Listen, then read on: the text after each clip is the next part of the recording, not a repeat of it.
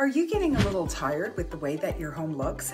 And are you ready for a change? Do you want to give your space a little something extra, like maybe a fresh coat of paint? With all the paint colors that are available and all the trends to choose from, picking a paint color for your space can be, well, a little overwhelming, but it doesn't have to be.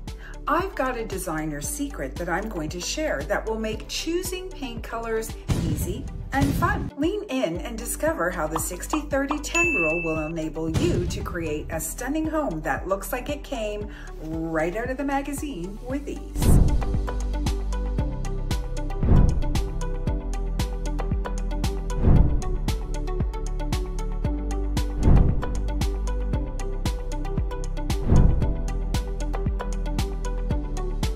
Now, before you dive into color options, let me introduce you to the 60-30-10 rule. This rule is a foolproof way to achieve a well-balanced and visually appealing color scheme for your home.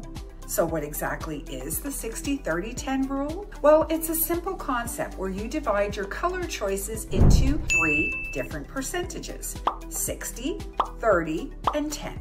The dominant color should take up 60% of the space, while the secondary color should make up for 30%. And finally, the accent color should be used in the remaining 10%. So why is this rule important? Well, it helps designers create a cohesive and harmonious look throughout the space because it pulls everything together and it prevents one color from overpowering the others.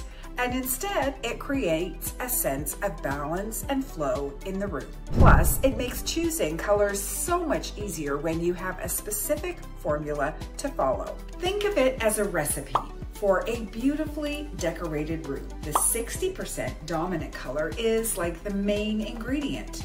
The 30% secondary color is like the seasoning that adds that little extra flavor. And the 10% accent color, well, that's the cherry on the top. So next time you pick up a paintbrush, remember the 60-30-10 rule and create the space that you have always been dreaming of.